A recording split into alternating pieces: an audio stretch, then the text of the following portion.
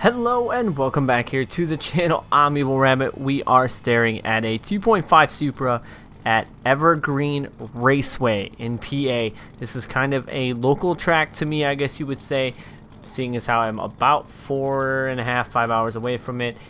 So we're going to be taking a look at it today. It is on the Google Drive. I'll leave a link in the description box below. So make sure you guys follow me on all social media, all of which are found in the description box below.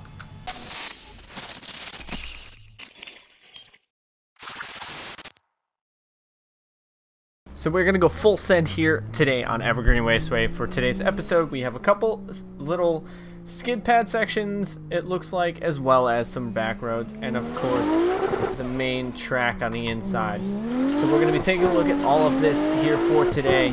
So make sure, like I said, you guys follow me on all social media, all which found in the description box below. I'm going the wrong way, I already know it. You're supposed to start over here by the little start guy. We don't go on there, but we're going to go to the start of this section first, and then we'll go to the oval track, and then we will hit up the side roads that are on this course. So I'm going to go here to the entrance.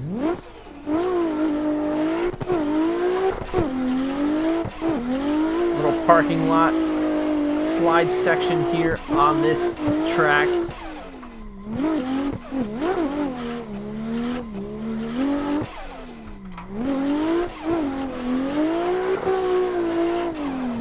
So a fun little area to get used to a car. Don't smack into those. A fun little area to get used to a car.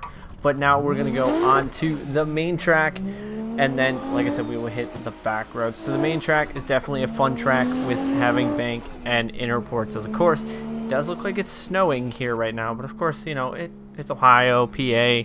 Always snow. Even if it's in the summertime, we, you know, could potentially get snow. So we're going to go full send here on the track and get the impressions of this layout set. Going to third gear. Gonna kick it in. Probably need to go into fourth. We kind of hung it out in third a little bit. Come off the bank. Okay, definitely need a clutch kick sooner on that. Kind of a little lazy transition. Sinister drift up there on the billboard. Come back in the other loop section. Kind of lazy on that transition as well, but we managed to somewhat make a clean run. And then we come and end this out on the bank with a little bit of wall tap. I wouldn't be wall tapping my Supra, but we did here on Assetto Corsa. Let's go full send again, and we're gonna see maybe fourth gear.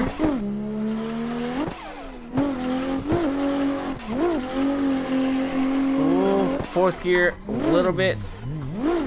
Oh, did I go into fifth? I did go into fifth. Rip, I went into fifth gear instead of third. If I was in the train, I would have wrecked everybody behind me. So, like I said, this is actually a very fun track, and it's basically another local track to me, like Killcare is.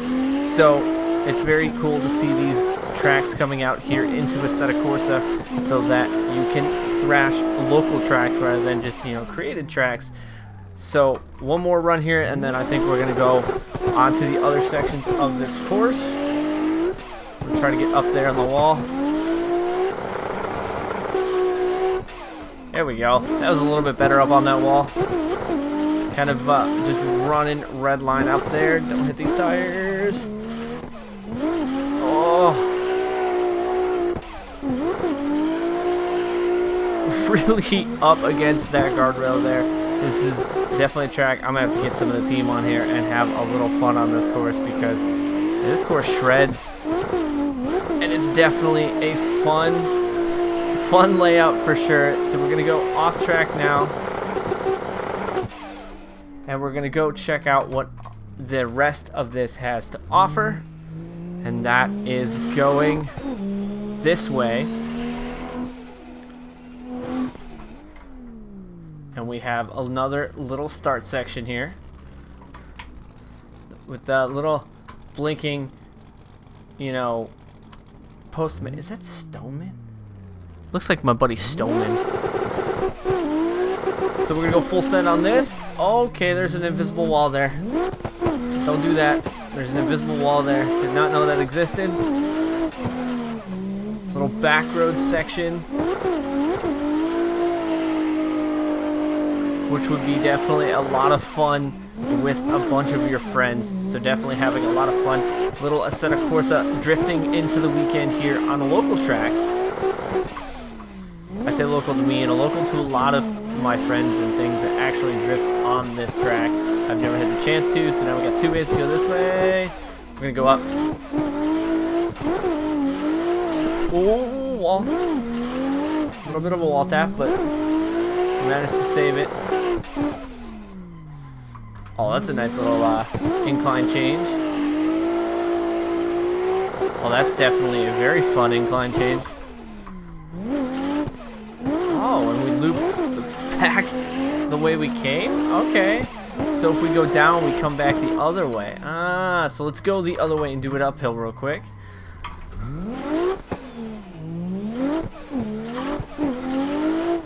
Because the arrow does show that way. So we're going to go down this way. We'll probably come back around and come down.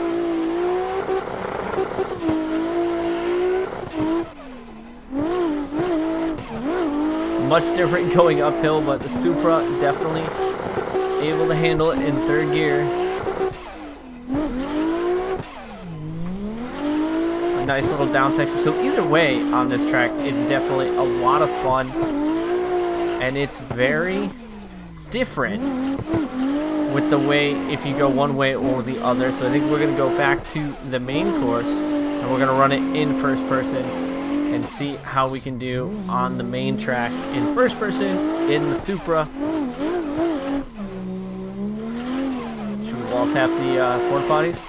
Oh, those are a lot further out in the grass than I expected. I was going to be a little wall tap on those porta potties. Would have been fun. I don't know where the invisible wall is. Don't want to hit it. Oh, okay, good thing that cone gave.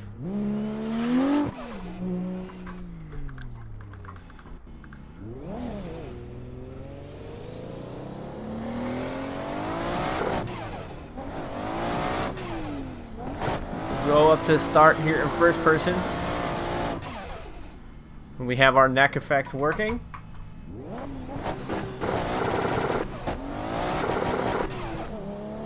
All the boost throw. Kick it in. Probably could have been way higher up on the bank.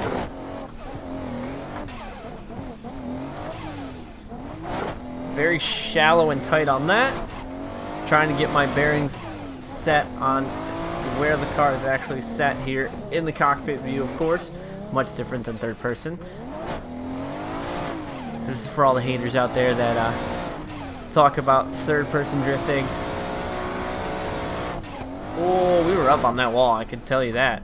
Alright, we're just gonna go for it.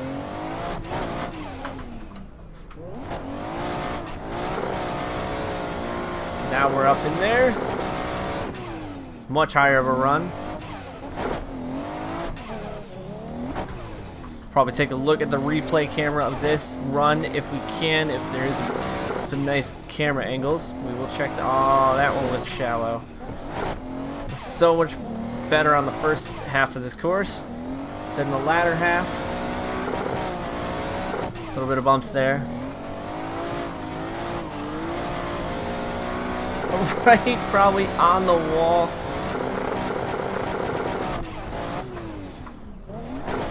Tire barrier. Oh, we almost nailed it.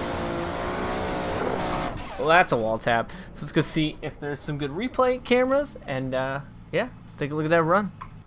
Alright, so we do have a pretty decent replay camera, and we were pretty much deep in that wall on that run when we were running that in first person.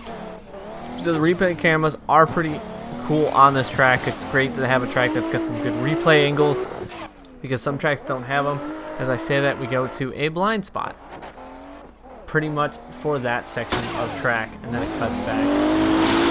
So Evergreen Raceway, not to be confused with Evergreen Speedway, definitely a fun course. Like I said, it is a local track to me, so it's definitely a very, you know, awesome thing to have here in the game. How close were we? Oh, we did do a little wall tap. Something really awesome to have in the game, to be able to shred on some local tracks, as well as, of course, like the playground and all the, you know, created tracks that people create in their minds. Having some actual tracks for practice and stuff are very great as well. 4th gear. Gonna hang this wall out if we can. Ooh, we gripped up. So that's going to do it here for this episode here on Assetto Course. Make sure you guys follow me on all social media, all that you found in the description box below. And as always, I'd like to thank you guys for coming back and watching. I'm EvlRabbit. I'll see you guys on the track. Oh, we got it that time, tires. I knew that was going to happen.